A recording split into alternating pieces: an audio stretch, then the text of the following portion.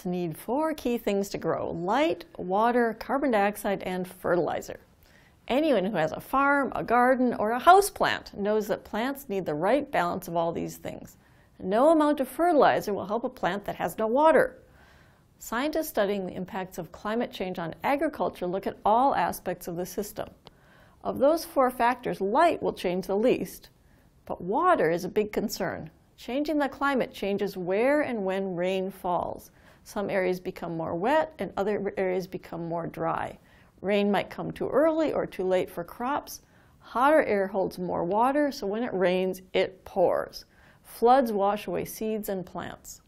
Climate change can cause problems for fertilizer because heavy rain washes it out of the fields and down rivers.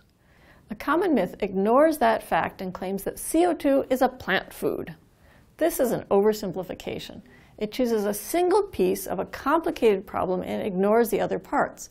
It's like saying humans need calcium, so all you need to live on is ice cream. Carbon dioxide makes plants grow faster when they're in an ideal environment, like inside a greenhouse where they have the right amount of water and fertilizer. But for the basic needs of plants, we need to consider carbon dioxide and water.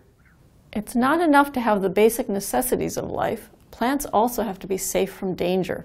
One big danger for plants is hot temperatures.